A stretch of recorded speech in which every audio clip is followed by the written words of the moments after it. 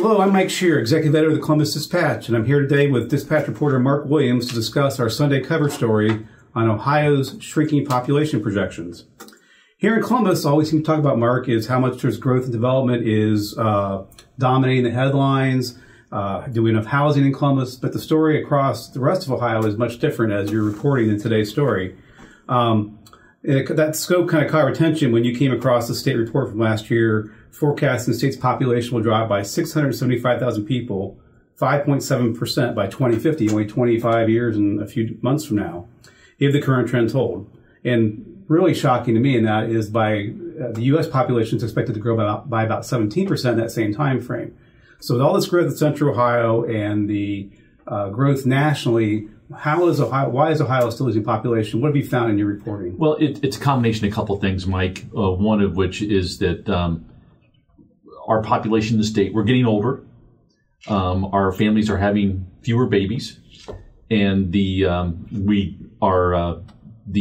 group of people moving to Ohio, whether they're from the United States or from another country, is not enough to take over to replace those things. So you add it all up, and then you've got a combination of what's been happening for a long time in Ohio. Really, I mean, what's happened is that because of our population growth in Central Ohio, it's kind of colored up that the rest of the state has been losing population, in some cases for decades.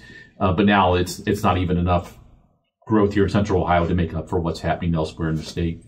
Okay. And this is not a new problem. Obviously, Ohio has been shrinking slowly since back in the 70s. It's kind of when the industrial heyday of the state peaked, I guess you might say.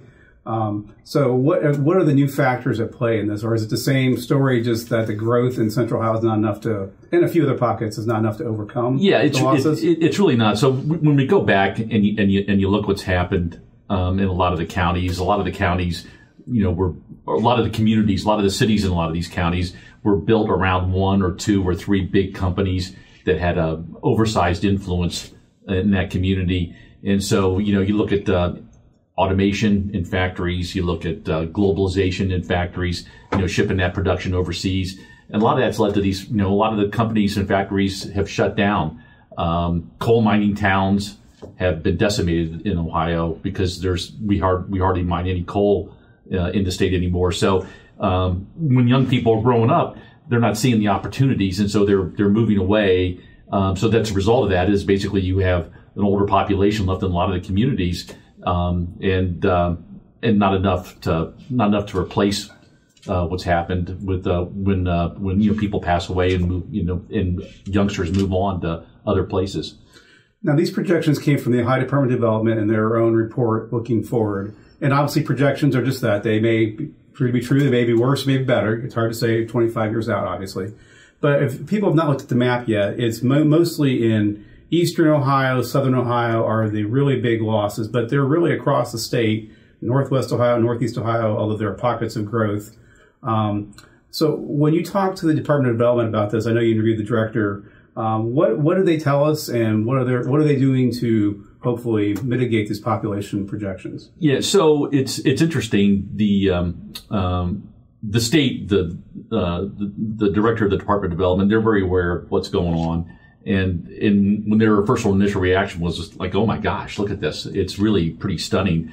But they've been aware of this as well over the years. This is not anything new, as we talked about, Mike. Yeah. But the Department of Development has, and actually the Wine Administration has been doing steps to try to help fill in some of this, to try to get some of this. They've recognized that there's a problem, and so they've implemented a number of programs to try to funnel more money towards some of these communities for various programs that they think can help with their downtowns. Jobs Ohio has got a program too, where it's trying to funnel money into particular programs that are meant to help local businesses and expand and grow, and try to see whether there's ways that they can come up with some things. Some of the money's been directed specifically to Appalachia to try to help with some of those communities come up with ways to whether it's local tourism or helping a factory grow or keying on a business to help something expand, or even help startups. Okay. As I've been, before I started working at the Dispatch this year, I've been working with a lot of the smaller papers across Ohio and spent time up in Northeast Ohio the last 7 years. So we've seen, as you drive around Ohio and you go through the small towns, you see the challenges they're facing. They're pretty evident as you go through. In your story today, you write about a program in Marion, which I think is an interesting city, close to Columbus, but close to the rapidly growing Delaware County, obviously. They have an Ohio State branch there. They've had some big factories there in the past. But can you talk a little bit about the Jobs Ohio program that they're doing there in Marion to try to help, I guess, seed activity? I guess. Yeah. So that's the Jobs Ohio program is really meant to address the issues. What we call them, you could call them legacy cities or cities that have been left behind, whatever term you want to use. And so what they've done there is they've given money to Marion County for a project that's downtown to help make some co-working space, which is so common around here in Columbus, but not so much there. And it'll help some other offices located in that site to help. I'm assuming that this is a building that's downtown prominent that can be kind of a benchmark or a center point for a lot of that downtown activity, with the hope that once you get that thing going, then it'll help filter out and people will find it. Oh, I want to be down there too. And Marion County is kind of interesting. So these stories that we're doing today kind of built on a package of stories we did in 2018, where we were noting certain metro areas were coming out of the financial crisis really in a powerful way, whereas most other communities were struggling. And so we used Delaware and Marion County as sort of that dividing line between what's something that's going on where Delaware is like one of the fastest growing counties maybe in the United States versus what's going on in Marion County, which is a county that's been struggling. And so this is kind of an effort to try to even draw more attention to that and to see what else might be able to call this out and get people talking about it. Yeah. So, as we know, we talked about a little bit ago, these are projections, and migration, obviously, and immigration could play a significant role in changing these numbers. And I guess we have a real-life example of that today in Springfield, where the Haitian immigrants have been in the news here the last few weeks. What does the state expect to see in terms of migration of immigrants into Ohio, and do we expect that to continue? And could that offset some of these projections for losses? Oh, it sure can, but you have to look at it from the sense of like, okay, so tell me who's going to be president for the next 4 years.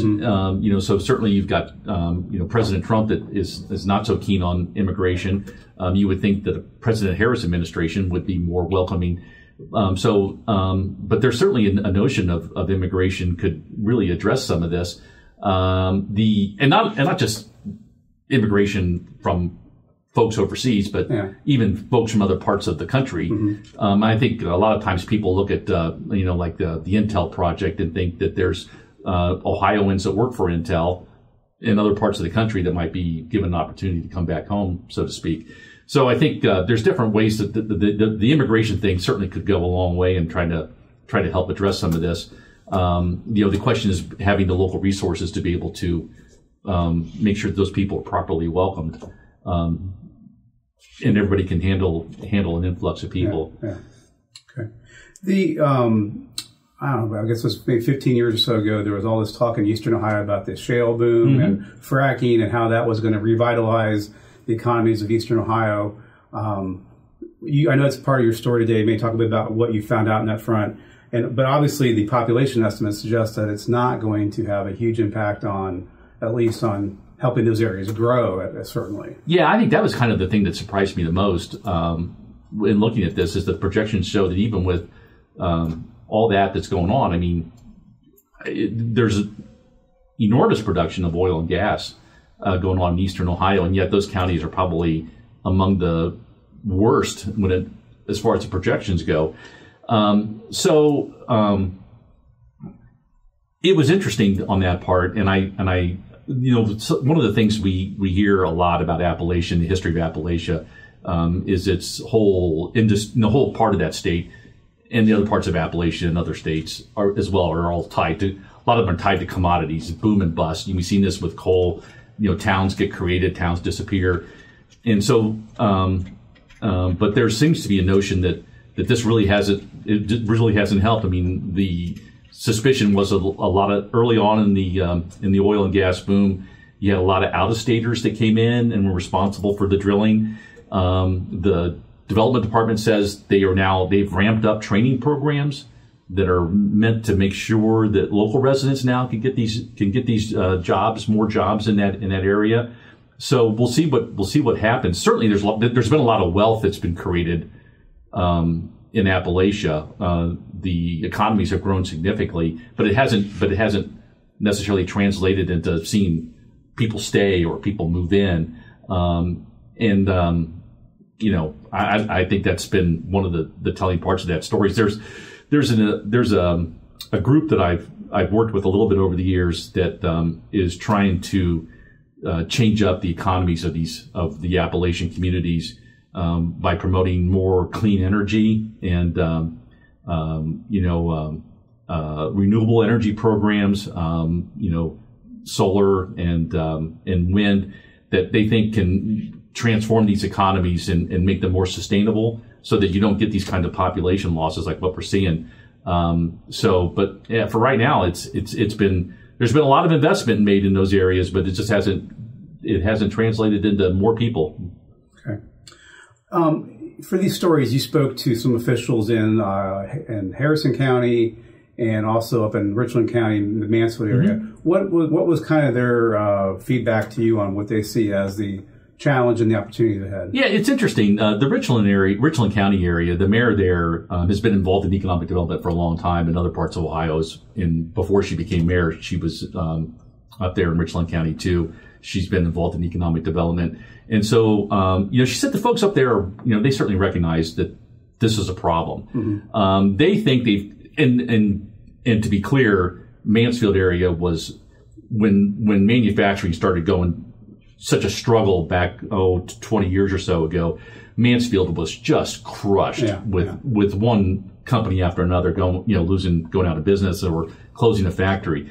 She said they've been it's been very sobering for them. But they recognize that they've got to deal with this, and so they feel like they're trying to tackle it head on. They think that they've got their population base now more stable, and so they're feeling better about that. But they recognize that they have a lot of work. Harrison County, it's kind of interesting because they've had some of the same issues that you saw with Richland County. But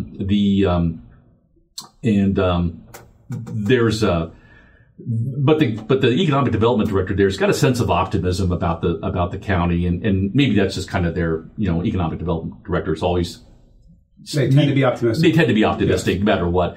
And they've got several energy-related projects going on there, and they think that those can help drive some population growth. And this guy also, one of the directors there I spoke to, said he also thinks that there's an optimism in the sense that younger people are going to want to return home one day to be close to family, and that is a story of Appalachia. Yeah. There's a lot of strong family ties. And he's confident that that'll happen one day. And it's interesting, even in small counties like this, we think of affordable housing and lack of housing and is a big city problem, but it's a problem in Harrison County too. Yeah. I mean, a lot of their older homes have been torn down over the years, and somebody moving there, probably wants something newer, and with the modern efficiencies and conveniences that you see in a newer home, and so they're having trouble with some of those issues, which you wouldn't think that they would necessarily have since their population has been shrinking. But it's a problem statewide, not just here in Columbus. Okay. Next week's our cover story is going to touch on the baby bust of Ohio, the low birth rate. But we may briefly touch on that. That is a part of this too. Mm-hmm. I think the state had the lowest number of births ever a couple of years ago. So how much is this simple demographics of death rate versus birth rate playing a role? Oh, yeah, it's extraordinary. And one of the things we don't talk about in the story, but was an interesting tidbit, was the expected pretty dramatic decline in teen births over the next 25 years. Mm-hmm. I think everybody would be thrilled about that, right? Yeah. But the problem is that older women aren't making up for that decline among teenage births, and so that's a big part of it. And we get into that story that is going to be happening. And then we all hear these same things, Mike. It's just so expensive to raise a child, and child care is so tough, and the other cost of providing for a kid these days. So I think it's going to be interesting to see what states can do to try to help young families. All right. Well, thank you, Mark. And for our viewers out there and listeners, we have several stories on this topic today. Mark's main story, which is the Sunday cover story. There's additional stories on Central Ohio and the growth we expect here. Also, pieces looking at the Bucyrus area and Eastern Ohio areas as we examine this population challenge that Ohio is facing. And as we said, next week our cover story is going to be on Ohio's birth rate and why families are not having children. We'll have a deeper dive into that with reporter Samantha Hendrickson, and she'll be joining me next week. So until then, we thank you for joining us, and we'll talk to you soon.